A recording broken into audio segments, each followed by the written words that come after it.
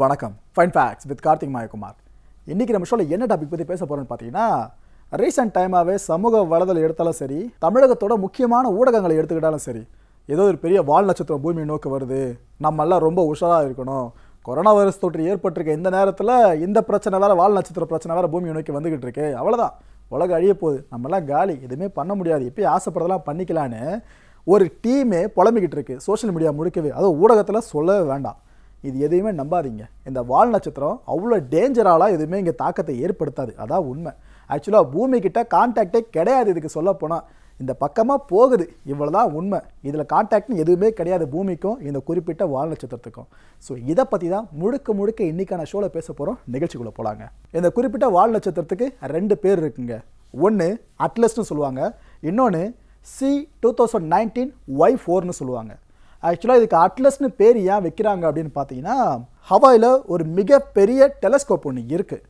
இந்த டெலஸ்கோப் ப்ராஜெக்ட்டுக்கு முழுதாக ஃபண்ட் பண்ணுறது, நிதியுதவி கொடுக்கறது அமெரிக்காவோட நாசா. இந்த ப்ராஜெக்ட்டுக்கு பேர் என்ன அப்படின்னு பார்த்தீங்கன்னா, asteroid terrestrial impact last alert system. இதை ஷார்ட்டாக மாற்றி தான் அட்லஸ் அப்படின்னு வச்சுருக்காங்க. உங்களுக்கு இது சொல்ல தான் கஷ்டமாக இருக்கும், C2019Y4ன்னு சொல்கிறது கஷ்டமாக இருக்கும். அதுக்கு அட்லஸ்னு ஷார்ட்டாக முடிச்சிடல இல்லையா, இதுக்காக இதை வச்சுருக்காங்க சிம்பிளாக. ஆனால் இதுக்கான அஃபிஷியல் நேம் இது தாங்க, அதை மனசில் வச்சுக்கோங்க. இந்த அட்லஸ் வால் நட்சத்திரம் பார்த்தீங்கன்னா, போன வருஷம் டிசம்பர் மாதம் 28ஆம் தேதி தான் முறையாக கண்டுபிடிக்கப்படுது. அதுவும் 0.5 மீட்டர் ரிஃப்ளெக்டிங் டெலஸ்கோப் மூலமாக. இந்த குறிப்பிட்ட ப்ராஜெக்ட் சொன்னால அதில் யூஸ் பண்ண டெலஸ்கோப் இந்த மெத்தட் தாங்க. இது மூலமாக இந்த காட்சி பதிவு பண்ணப்படுது. வானத்தில் ஏதோ புதுசாக வால் நட்சத்திரம் வர்றது தெரியுதுன்ற விஷயமே, இன்பவுண்ட் விஷயமே இது மூலமாக தான் கன்ஃபார்ம் செய்யப்படுதுங்க. அதுக்கான டேட் தான் போன வருஷம் டிசம்பர் 28ஆம் தேதி. மற்ற வால் நட்சத்திரங்களை காட்டிலும் இது ரொம்ப வித்தியாசமாக இருக்குங்க. ரொம்ப க்ரீனிஷாக அந்த வால் நட்சத்திரத்தை சுற்றியுமே அந்த மிளிரும் பார்த்தீங்களா, மிளிர் தன்மை இது எல்லாமே பச்சை கலரில் மிளிரிட்டு இருக்கு ஒட்டு மொத்தமாக வால் நட்சத்திரத்தை சுற்றியுமே. வியாழன் கிரகத்தை விட 5 மடங்கு பெரியதுங்க அந்த வால் நட்சத்திரம். ஸோ அது பூமி கூட கான்டாக்ட்லாம் பண்ணிச்சுன்னா, பூமின்றது அந்த கான்டாக்ட் பண்ண செகண்டோடு முடிஞ்சே போயிடும். அது உண்மை தான். ஆனால் கான்டாக்டு கிடையாது, இது உண்மை. மக்கள் இதை மனசில் வச்சுக்கோங்க. ஓகே, பாறைகள் அண்ட் பனிப்படிமங்கள் இது எல்லாமே அந்த குறிப்பிட்ட அட்லஸ் வால் நட்சத்திரத்தில் இருக்குங்க. ஸோ இதுதான் அந்த வால் நட்சத்திரம் அதிகப்படியாக பிரகாசிக்கிறதுக்கு காரணம்னு விஞ்ஞானிகள் சொல்கிறாங்க இப்போ வரைக்குமே. இந்த 2 மேஜர் ஃபேக்டர்ஸ் இருக்கிறதுனால தான் அது இந்த அளவு பிரகாசமாக இருக்கான். சூரிய குடும்பத்தை நோக்கி இப்போ வேகமாக வந்துக்கிட்டு இருக்கு. ஓகேவா, அந்த அட்லஸ் வால் நட்சத்திரம் ரொம்ப வேகமாக நம்மளோட சூரிய குடும்பத்தை நோக்கி வந்துக்கிட்டு இருக்கு. சூரிய குடும்பம் தானே வருது, நமக்கு என்ன பிரச்சனைன்னு சிலர் நினைக்கலாம். நம்ம பூமி இருக்கிறதும் சூரிய குடும்பம் தாங்க. இந்த நேரத்தில் உச்சகட்ட பிரகாசத்தில் இருக்குமாங்க. இந்த சூரிய குடும்பத்தை நோக்கி வந்துக்கிட்டு இருக்குன்னு சொன்னால அட்லஸ் அந்த வால் நட்சத்திரம் அதோட பிரகாசம் கிட்ட வர வர வர வர ரொம்ப பெருசாக விரிவடைஞ்சிக்கிட்டே போகுமா.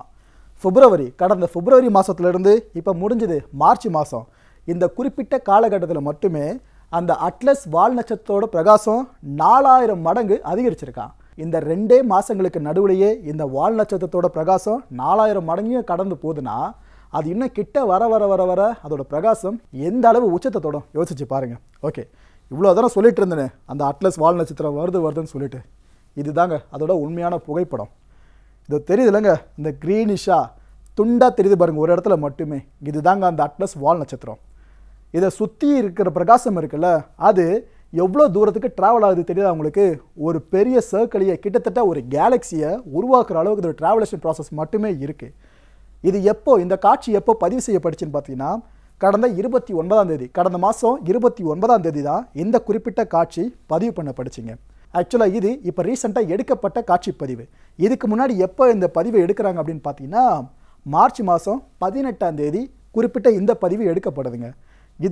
இதோட பிரகாசம் தன்மையை பார்த்தீங்களா, இதில் இருக்க சர்க்கிளுக்கும் இந்த பிரகாசம் மூலமாக ஏற்படுற அந்த க்ரீனிஷான சர்க்கிளுக்கும் முன்னாடி காமிச்சல ஒரு புகைப்படம், அதில் இருக்க சர்க்கிளுக்கும் வித்தியாசம் நிறையவே இருக்கும்.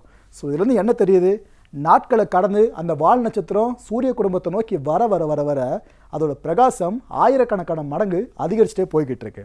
ஓகே, இப்போ நம்ம அடுத்தது எதை பற்றி பார்க்க போகிறோம்னு பார்த்தீங்கன்னா, இந்த அட்லஸோட தற்போதைய பாதை, இதை பற்றி தான் பார்க்க போகிறேங்க. இதை விளக்கிறதுக்காக ஒரு வீடியோவை நான் இப்போ உங்களுக்கு ஷோ பண்ண போகிறேன். அந்த வீடியோவை பார்க்கும்போது நீங்கள் என்னென்ன விஷயங்களை மனசில் நினச்சிக்கணும் இதை பற்றி நான் சொல்லிடுறேன். நான் சொல்கிற விஷயங்களை மனசில் நினச்சிக்கிட்டு அந்த வீடியோவை பாருங்கள். அப்போ தான் உங்களுக்கு புரிதல் ஈஸியாக கிடைக்கும். ஏன்னா சயின்ஸ் சம்மந்தமான விஷயம், அதுக்காக தாங்க சொல்கிறேன். நான் காட்ட போகிற அந்த வீடியோவில் பார்த்தீங்கன்னா, சிவப்பு நிறத்தில் ஒரு கோடு தெரியும், ஒரு வளைவான கோடு ஒன்று தெரியும். அதுதான் இந்த அட்லஸ் வால் நட்சத்திரம் சொன்னல அது வந்துட்டு இருக்க பாதைங்க. அடுத்ததாக அதே வீடியோவில் வெள்ளை நிறத்தில் அங்கங்கே சில புள்ளிகள் தெரியும். அந்த புள்ளிகள் வேறு எதுவும் கிடையாது, கிரகங்கள். நம்மளோட பூமி இது மாதிரி நிறைய கிரகங்கள் இருக்குல்ல, செவ்வாய், வியாழன், எல்லா கிரகங்கள் தான் புள்ளியாக வெள்ளை கலரில் தெரியும். அதே வீடியோவில் நீள்வட்ட வளையங்கள் நிறைய தெரியும். அது வேறு எதுவும் கிடையாதுங்க, இந்த சூரியனை சுட்டிக்கிட்டு இருக்கல கிரகங்கள் அதோட பாதை வளைய அமைப்புகள், வேறு எதுவுமே கிடையாது. ஆர்பிட்னு சொல்லவே வேண்டாம், அது சுற்றுவட்ட பாதை, அவ்வளோதாங்க. ஸோ நான் சொன்ன இந்த 3 விஷயங்களை மனசில் வச்சுக்கோங்க. 1 சிவப்பு நிற வளைவு கோடு, 2வது வெள்ளை நிற புள்ளிகள், 3வது இந்த நீள்வட்ட வளைவுகள். இப்போ அந்த வீடியோ பாருங்கள், உங்களுக்கு புரிதல் தெளிவாக கிடைக்கும். அந்த அட்லஸ் வால் நட்சத்திரத்தோட பாதை எந்த கிரகத்தையும் டச் பண்ணாமல் எப்படி போகுதுன்ற விஷயம் இப்போ உங்களுக்கு தெரிய வரும்.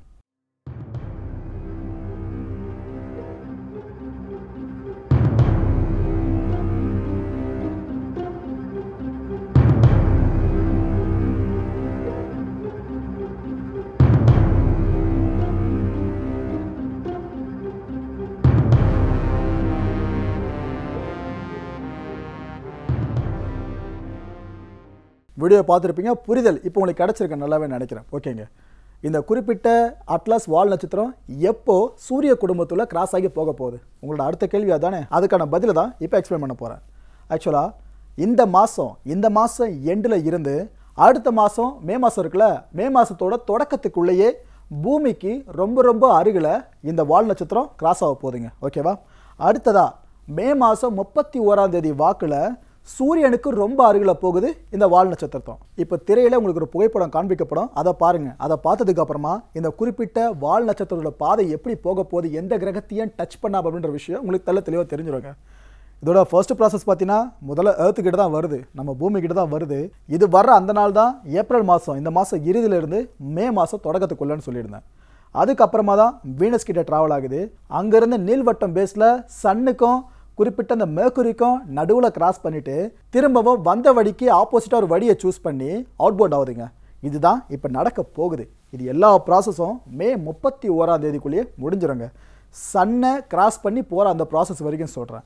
அவுட்பவுண்ட் ஆகிட்டு கிட்டத்தட்ட 6000 வருஷம் அப்படின்ற பேஸில் இது ப்ராசஸிங் மெத்தடாக இருக்கிற ஒரு விஷயமாங்க சயின்டிஃபிக் உலகத்தை பொறுத்த வரைக்கும். ஓகே, அடுத்தது நம்ம பார்க்க போகிறது இந்த அட்லஸ் வால் நட்சத்திரத்தோட லைட் கர்வ், இந்த ஒளி வளைவு பாதைன்னு சொல்லுவாங்களே, இதை பற்றி தான். எந்தெந்த நாட்களில் இது பயணத்தை எப்படி மாற்ற போகுது ரூட் அப்படின்னு பார்த்தீங்கன்னா, கடந்த பிப்ரவரி, அதாவது 2வது மாதம் அந்த அட்லஸ் வால் நட்சத்திரம் இங்கே இருந்திருக்குங்க. நான் பாயிண்ட் பண்ணியிருக்கல, இந்த இடத்துல இருந்திருக்கு. இதுக்கப்புறமா அடுத்த மாதம் வரைக்கும் இவ்வளோ தூரம் டிஸ்டன்ஸை கிராஸ் பண்ணி ட்ராவல் பண்ணியிருக்கு. இது ஏதோ ரொம்ப குறைவான தொலைவு தான், ஒரு மாதத்தில் எது கிராஸ் பண்ணியிருக்குன்னு மக்கள் யாரும் நினைக்க வேண்டாம். ஆக்சுவலாக விண்வெளியில் இந்த தூரம் அப்படின்றது நீங்கள் நினச்சி பார்க்க முடியாத அளவுக்கு தூரங்க. இங்கே பூமியில் நீங்கள் சுற்றி வரீங்களா, இதை விட நீங்கள் ஆயிரக்கணக்கான மடங்கு பூமியை சுற்றிக்கிட்டே இருக்கணும். இதுக்கு என்ன தொலைவு தேவைப்படுமோ இதை விட ஆயிரக்கணக்கான மடங்கு தான் இந்த சின்ன ஃபிங்கரை வச்சு காமிக்கிறல இந்த ஷேப்புக்கு மட்டுமே தேவைப்படும். இந்த ஒரு மாதம் ஷேப்பில் சுற்றி இப்போ 4வது மாதம் இந்த இடத்துல ட்ராவல் பண்ணிகிட்ருக்குங்க அந்த அட்லஸ்.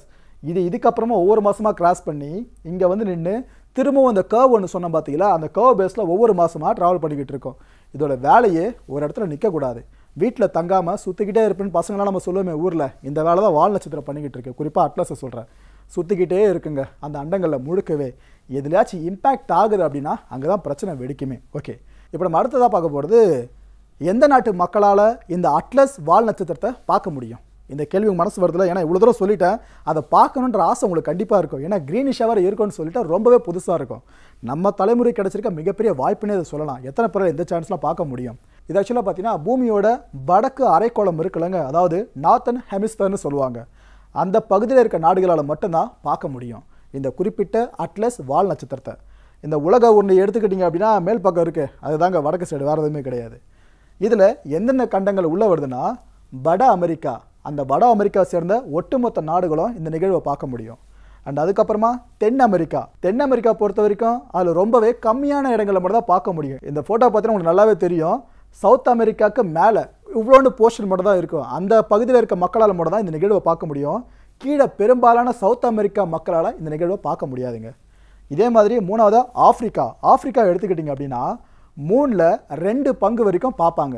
ஆப்பிரிக்க நாட்டில் வசிக்கிற மக்களில் 3ல் 2 பங்கு மக்கள் இந்த நிகழ்வை பார்க்க முடியும், 1 பங்கு மக்களால் பார்க்க முடியாது கீழே இருக்கவங்களால். இதே மாதிரி ஆசிய கண்டத்தை எடுத்துக்கிட்டிங்க அப்படின்னா ஒற்று முழுதாக எல்லா நாடுகளாலையும் பார்க்க முடியும், ஒரு நாடை தவிர இந்தோனேஷியா கூட அந்த மேப்பில் பார்த்தீங்கன்னா தெரியும், லைட்டாக அந்த கர்வ் டச் ஆகியிருக்கும். இந்தோனேஷியாவில் சில பகுதிகளில் மட்டும் இந்த நிகழ்வை பார்க்கலாம். ஆசிய கண்டத்தை பொறுத்த வரைக்கும் பெரும்பாலான இந்தோனேஷிய மக்களால் இந்த நிகழ்வை பார்க்க முடியாதுங்க. கடைசியாக ஐரோப்பாவுக்கு செம்ம சான்ஸ், 100% முழுசாக பார்க்கலாம். ஏன்னா மேலே ஃபுல்லாகவே அவங்க தான், ஆசியாவுக்கு மேலே அந்த கண்டத்து மக்களால் ஃபுல்லாக இந்த நிகழ்வை பார்க்க முடியுமாங்க. ஓகே, அடுத்ததாக ஒரு பயம் கலந்த கேள்வி உங்கள் மனசில் எழுந்திருக்கும். இவ்வளோ தூரம் சொல்லிட்டப்பா, மொத்தமாக காலியாகிறதுக்கு வாய்ப்பு எதனா இருக்கான்னு சொல்லிட்டு பயம் உங்கள் மனசில் எழுந்திருக்கலாம். அதுக்கு ஒரு பதிலை இப்போ சொல்லிடுறேங்க. ஃபேக்ட் அண்ட் ஃபிகரோடவே சொல்லிடுறேன்.